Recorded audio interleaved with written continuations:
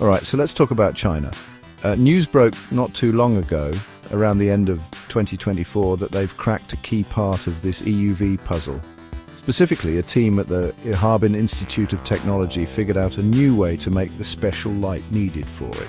This is the kind of news that makes tech nerds spill their coffee and governments sit up a little straighter in their chairs. Now, why should you care about this? Well, this EUV thing is crucial for making the super advanced computer chips that power, well, everything. For years, this technology has been the closely guarded secret of a select few, mainly a Dutch company called ASML.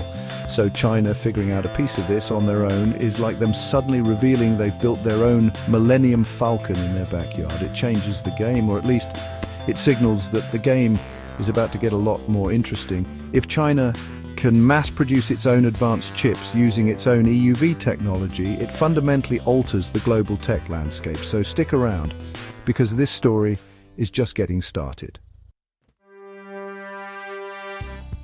So, EUV extreme ultraviolet lithography. Sounds complicated, right? And it is, but let's break it down.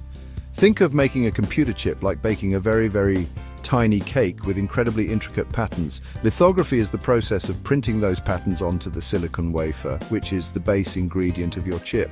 Now, to get these patterns super small, we're talking nanometers, which are billionths of a meter. You need a very special kind of light, a light with an extremely short wavelength. That's where extreme ultraviolet, or EUV light, comes in. It has a wavelength of just 13.5 nanometers. Why is this tiny light so important? Because the smaller the patterns you can print on a chip, the more transistors you can cram onto it. Transistors are the little switches that do all the thinking in a chip. More transistors mean more processing power, more speed, and more efficiency. This technology is so critical that it's become a major geopolitical chess piece. The ability to produce chips at the 28 nanometer level and below, which EUV enables, is what separates the tech leaders from the tech followers. Now let's zoom in on where this particular spark of Chinese EUV innovation came from. It wasn't just some random lab, it was the Harbin Institute of Technology. Think of it as one of China's top-tier universities for science and engineering. And on December 30th, 2024, they got a first prize for a project on an EUV laser light source. The person leading this charge is Professor Zhao Yongpeng. He and his team have been working on how to create that all-important 13.5 nanometer EUV light efficiently and effectively. Their project focused on something called a discharge plasma EUV light source. The Harbin team's success suggests a significant accumulation of knowledge and capability within China.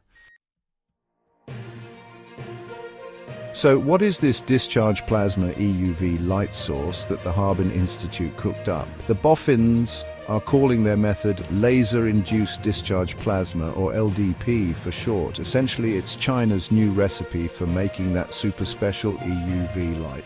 Think of it like this. You need a really bright and specific kind of flash for your tiny chip-making camera. LDP is their proposed new flashlight design, and they think it's pretty clever, possibly even a game changer compared to what's currently out there.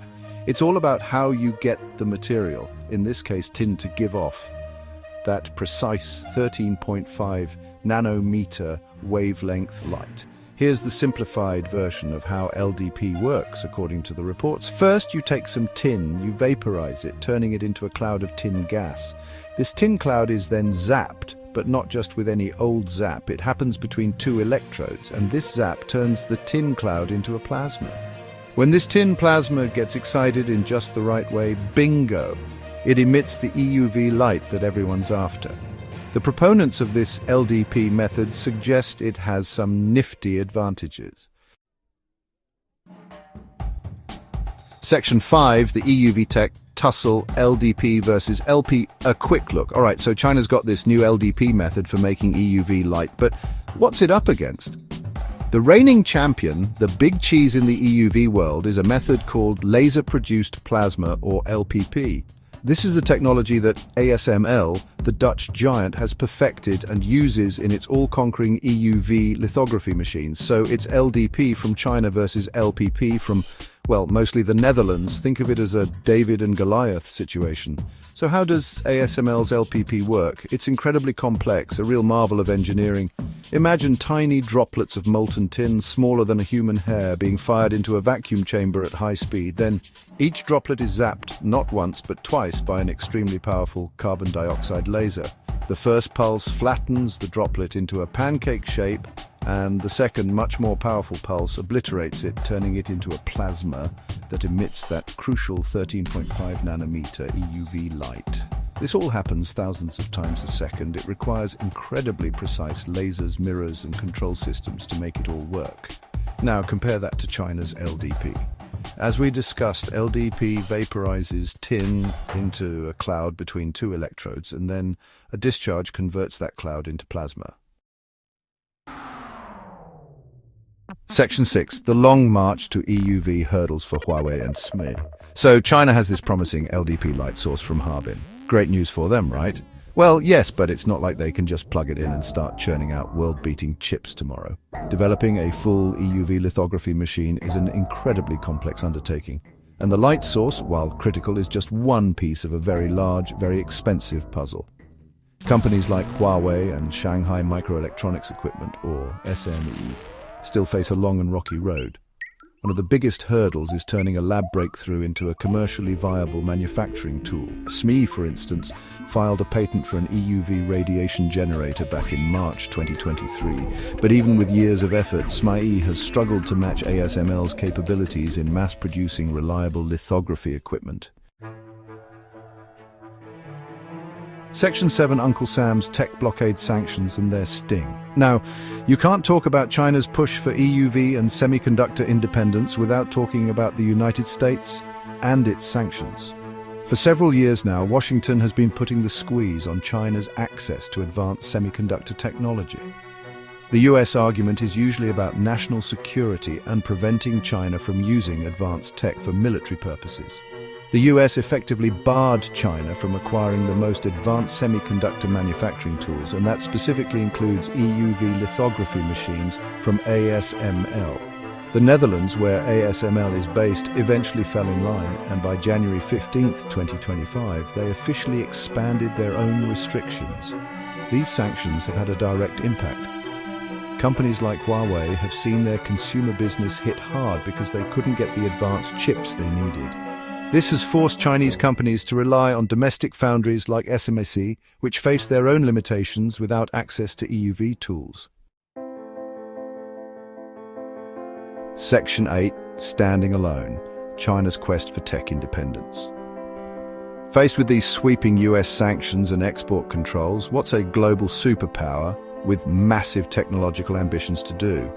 Well, China's answer is pretty clear. If we can't join them, we'll try to beat them by building it ourselves.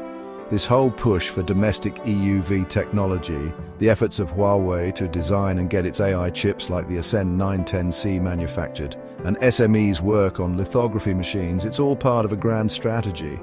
A strategy aimed squarely at achieving technological self-sufficiency, or at least significantly reducing its reliance on foreign technology, especially from the West. The Chinese government sees advanced semiconductors as a foundational technology for future economic growth and national power. So they're pouring billions into research and development, supporting domestic companies and fostering talent in these crucial areas. The Harbin Institute's EUV light source breakthrough is a perfect example of this focused effort bearing fruit. You can see this drive for self-reliance in Huawei's actions. Despite the immense challenges and low yields, they are pushing ahead with chips like the Ascend 910B and the upcoming 910C. This quest for technological independence is a long-term game.